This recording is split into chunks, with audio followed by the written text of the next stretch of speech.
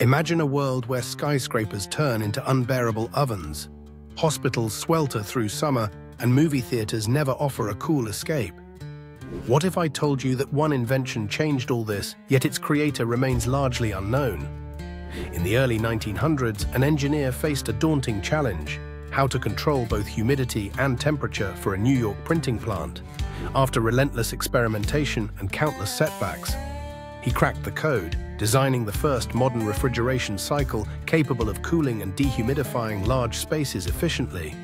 His innovation didn't just chill rooms, it enabled urban life to thrive, made data centers reliable, and even supported space travel. Animated diagrams reveal how his closed-loop system circulates refrigerant, absorbing heat from indoors and releasing it outside, creating comfortable environments everywhere. This breakthrough sparked the era of climate-controlled buildings, revolutionizing comfort, health, and productivity worldwide. Yet despite this impact, few know his name. The genius behind this marvel? Willis Carrier. Without him, our modern world would be unrecognizable. Why do we never hear about people like Carrier?